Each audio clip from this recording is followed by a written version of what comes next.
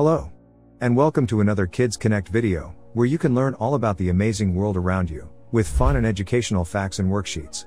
In today's episode, we're going to learn about a remarkable process that takes place at the heart of every plant to sustain life on Earth. Can you guess what it is? It's photosynthesis. Here's a riddle to think about while you watch. In gardens green, I stand tall and bright, facing the sun from morning's first light. From east to west, I track the day's course. My golden face follows its powerful force. Watch until the end for the answer. Let's start with the etymology of the word photosynthesis.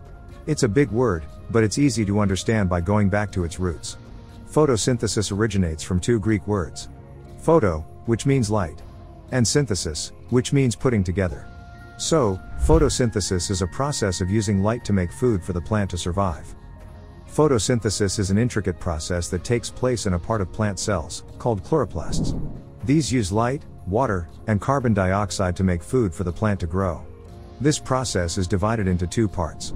There are light-dependent reactions and light-independent reactions. The light-independent reactions are also called the Calvin cycle. Let's break down these phases and reactions. We'll start with the light-dependent reactions. These take place in the thylakoid membranes of chloroplasts. Chloroplasts contain color pigments, like chlorophyll, which is green, to absorb sunlight. This process excites electrons, and triggers a series of reactions. Some of these reactions create adenosine triphosphate, or ATP, and nicotinamide adenine dinucleotide phosphate, or NADPH. These are energy-rich molecules. Now we move on to the next phase. Like the name suggests, light-independent reactions take place, whether there is light or not.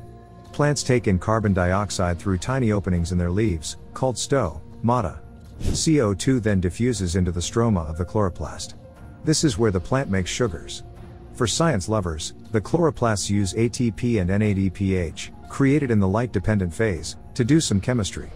Carbon and oxygen in CO2 is combined with more carbon molecules to create glucose and other sugars.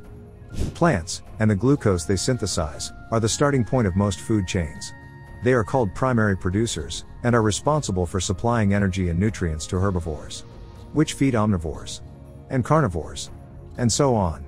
So as you can see, photosynthesis is the foundation of entire ecosystems. Plants are the givers of life on Earth. A byproduct of photosynthesis is oxygen, which is essential for most forms of life on the planet. Without oxygen, animals would not be able to complete their survival process, called respiration. You'll no doubt have made the connection between plants, CO2, and climate change. Through photosynthesis, plants absorb carbon dioxide, helping regulate the levels of this greenhouse gas in the atmosphere, and mitigating its impact on global climate.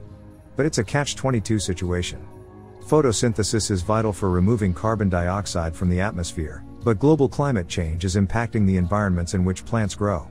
For example, there are more floods, droughts, wildfires, and storms, all of which impact plants and, therefore, photosynthesis. With plants under stress or removed from ecosystems, imbalances can occur, and photosynthesis is not able to take place. This impacts the whole food chain of that ecosystem, as well as CO2 levels in the atmosphere. Luckily, today we're living in an age of science and technology, and scientists are working hard to crack the code of photosynthesis. This has two main benefits. The first is to enhance photosynthesis in plants for larger crops, and addressing global food security. The second is to develop artificial photosynthetic systems, to create clean energy, remove CO2 from the atmosphere, and produce valuable chemicals. And now for the answer you've been waiting for. It's a sunflower. Sunflowers are the most well-known heliotropic plants. Heliotropism means they can track the sun's movement across the sky, optimizing their exposure to sunlight and enhancing their photosynthesis efficiency.